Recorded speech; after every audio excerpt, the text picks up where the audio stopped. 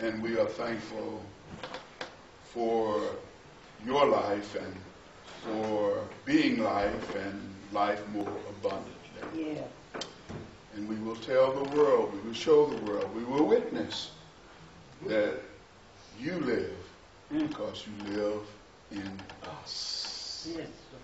And Father, as we gather around your word, we ask, Father, that you would lead me, hide me behind your dear cross. Lead me as to what to do and what to say, that these your children, whom you live in, will hear what you desire for us all to hear, in spite of what I may do or say.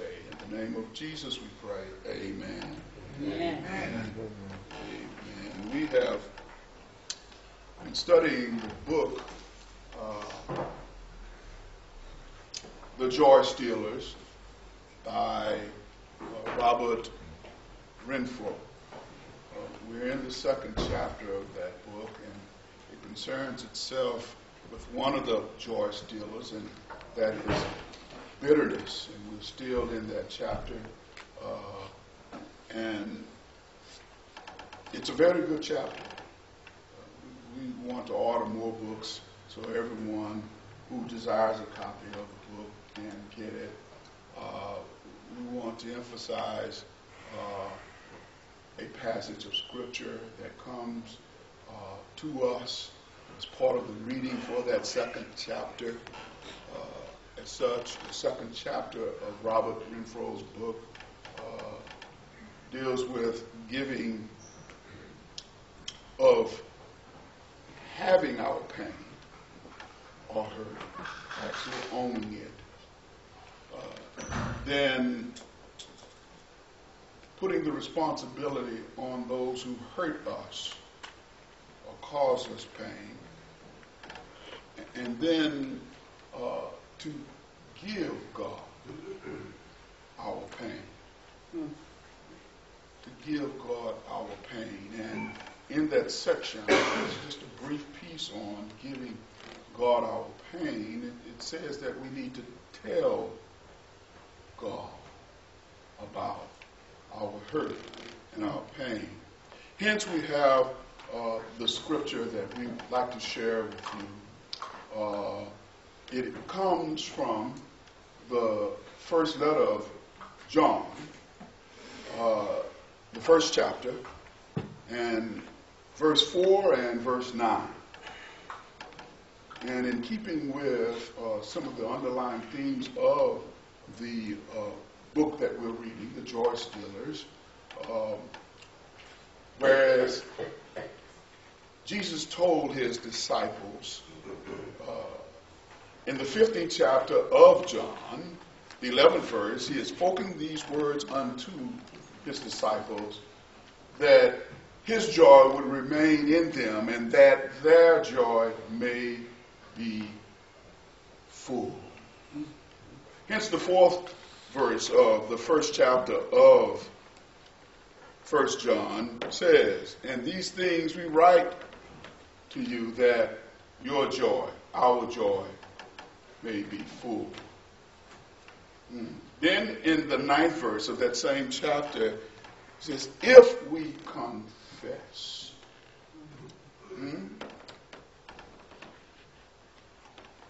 our sins, he is faithful and just to forgive us of our sins. And then he will cleanse us from all unrighteousness or wickedness or guilt. Amen. So a few moments with you longer, we like to give words around this thought, the joy in confession. The joy in confession. This is part of how we have a right relationship with God. In context, the whole chapter, first chapter of 1 John, deals with the theme of fellowship or communion with God or relationship with God. It is for the Christian who is not quite there yet in terms of our daily living, of sanctification, of being sanctified. And we miss the mark. And we don't get things right as we ought to. There are times where we just don't get it. And we sin, or we fall short of the glory of God. We fall out of fellowship. And in John's letter it says that we ought to seek that relationship with God, that fellowship with God. If our joy is to be full, he's writing these things unto the church there as well as to this church. If our joy is to be full, we have a choice. And that choice is confession. For the ninth verse it says, if we confess.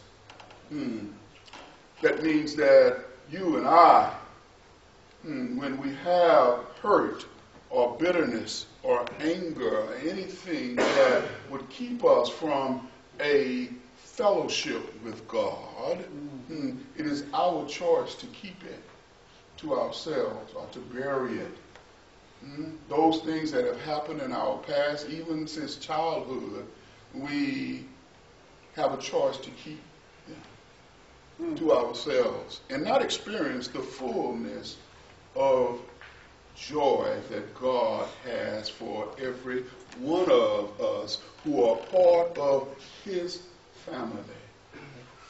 We have a choice to hold on to that pain. We have a choice to hold on to that anger or bitterness. We have a choice to not share with Christ who we really are. Because in fellowship with Christ, we ought to have relationship with Christ. Koinonia, meaning in common with Christ or in unison with Christ, in fellowship with Christ. Then we don't just keep things, certainly hurtful things, to ourselves. We are in community with God. We share with him. Yep. We share our hurts and we share our concerns. We share our joys. We share our ups and downs. We share who we are, where we've been, where we think we're going, the contents of our hearts, the contents of our mind. We share with God. Yeah. And in that day and time, the Hebrew thought and even the Greek thought was that, yes, we could share with one another, but it was unheard of to share with a deity, to share with God, to be in fellowship or in relationship with a deity, be in relationship with God. So in relationship with God is sharing with him the most deepest of deepest thoughts that we have, the hurt that we have, the joys that we have, the doubts that we have, that we share with God. We share with Jesus. We share with the Holy Spirit in terms of what's going on in our hearts and our minds. In order for us to be honest in our relationship with God and with each other, we must share in fellowship what's going on with us. Down to the core of our souls, we must share in community, in fellowship with God. And we have a choice on whether we share in community, in fellowship with God, the things that are causing us not to be as close as we ought to be with him. The connotation to this verse is that we have quote-unquote sin. And we all sin. We all misstep. Yeah. That's a given. But it also means that we share some of the things that we are struggling with. It not necessarily have to be quote-unquote sin. But it is something that is keeping us from a right relationship or close relationship or community with God that stands in our way of having fellowship with God. And those things, those people, whatever it may be, brought us on, and in fact is idolatry. That's a hard word, right? That we harbor our feelings, those from feelings that we have for that person, this person, that thing, or whatever we put before God is idolatry. And we can be in idolatry. We can idolize those things that are natural to us, those things, those feelings that we are having. We can emphasize so much that we forget that God is God. Right. And there is nothing that we should put before him. So John says that we should confess unto him. That we should tell it to Jesus. That we should confess. The Greek word for confession is homolegeo. Homolegeo. And a part of those many meanings for confessions or declaring it is saying the same thing as another. If I confess, then I'm going to say the same thing as another. And in this instance, it is saying the same thing as the Holy Spirit. Which means if we're going to say the same thing as the Holy Spirit, we must have to listen to what he is actually saying to us.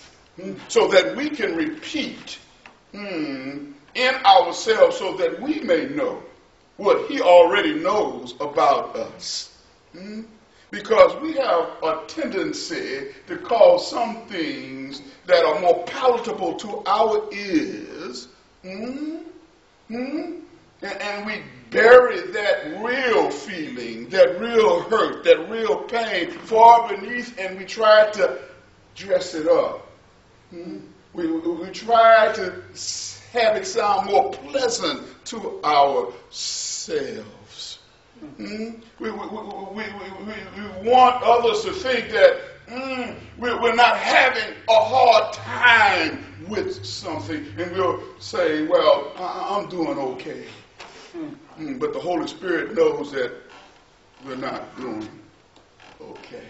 I'm doing fine. But the Holy Spirit, when he speaks to us, when he convicts us, and when we confess, when we have homologeo as part of saying the same thing that the Holy Spirit says to us, that I'm not doing fine, I'm hurting here, that I'm lonely here. And the Holy Spirit will convict us as to what we are, and where we are, and what we experience. Sometimes I don't even know what I feel. I don't know about you. Sometimes I don't know how I feel. I want to feel a certain way, but I find myself feeling quite different. Yeah. I want to feel like I'm a Christian, and I say the Christian things to say, but I am angry, I am hurting, I am in pain, I am struggling down here with life, and the Holy Spirit is wanting us to say the same thing so we would come into an awareness of where we are with him in fellowship. We come to him confessing that we are struggling, confessing that we have fallen short, confessing that there is no other help other than him. We've tried this, that, and the other. We tried painkillers. We tried booze. We tried all of that other stuff, seeking some help. And we come to him saying, oh God, help me. Oh God, have mercy upon me. Yes, and we tell him that, my head is hurting. My back is hurting. We tell him that this person is not right, and that person is not right. And as we do, the Holy Spirit wants us to confess, particularly like me, that That's the reason why I'm angry. That somebody hurt me. That I'm in pain. Yeah. But I lash out in anger. He wants us to go deep down and realize what he knows about us. Yeah. And confess and say the same thing. So when we verbalize it, when we hear ourselves say that I'm a wretch and I'm all undone, that I can confess and that we can have fellowship. Yes, JB, you are dust, you are dirt, but you're my dirt. Yeah. That I can be free.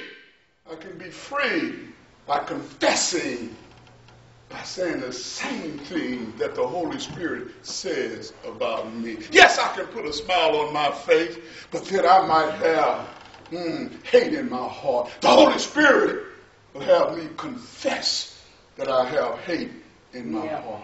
Yeah. The Holy Spirit will make me confess that my faith is not like it ought to be. That I get up with some mornings that I have doubt on whether I can make it through the day.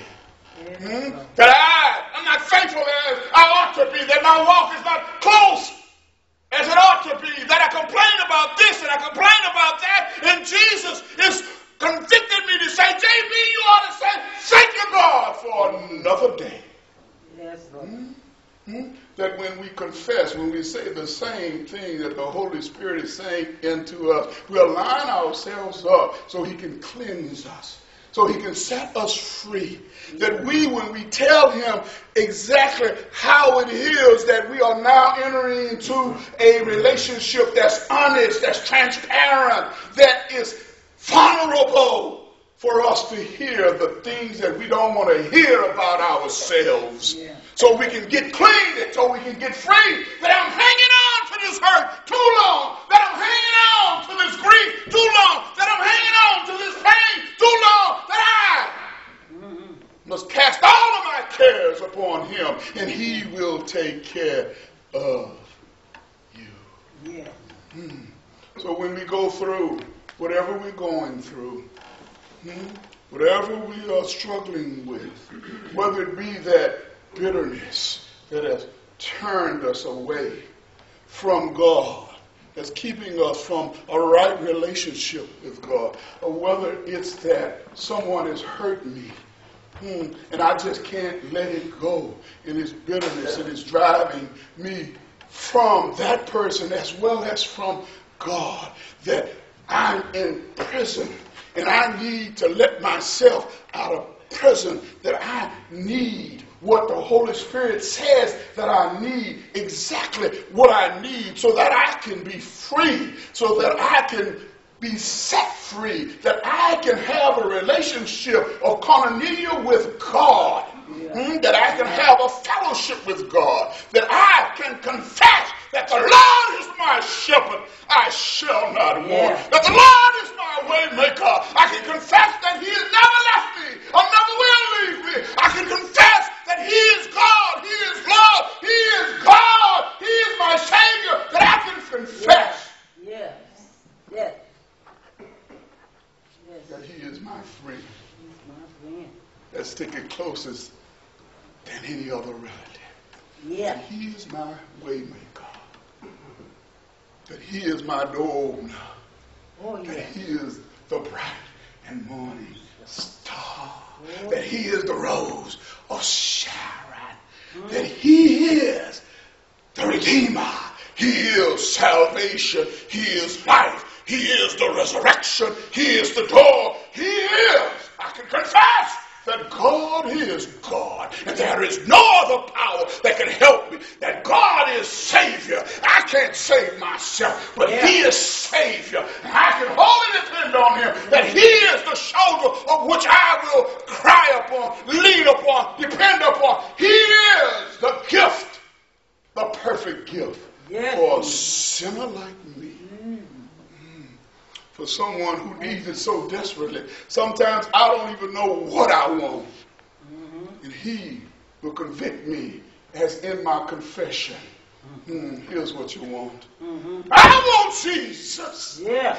I want him to walk with me. And I want him to talk with me. I want him to tell me that I am his own. I want him to walk with me hand in hand.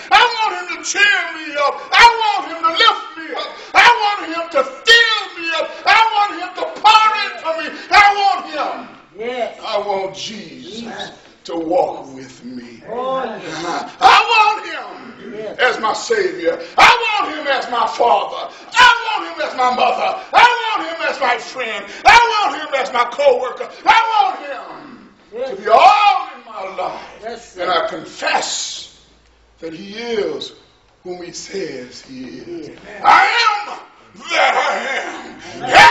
Everything we need is in Jesus Christ. Amen, and amen.